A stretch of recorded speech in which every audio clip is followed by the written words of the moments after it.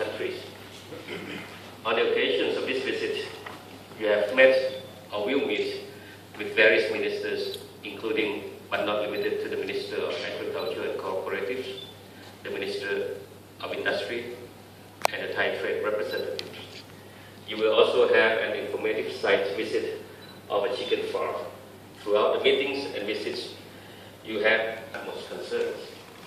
At the same time, we will continue to offer special privileges to investors in the halal food industry, facilitating investment in Thailand.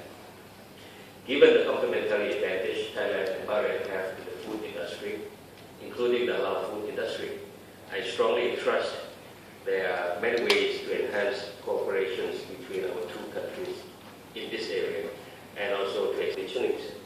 Lastly, I would like to wish a great success to this visit.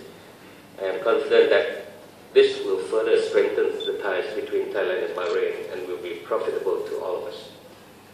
Thank you. This is a 3 pages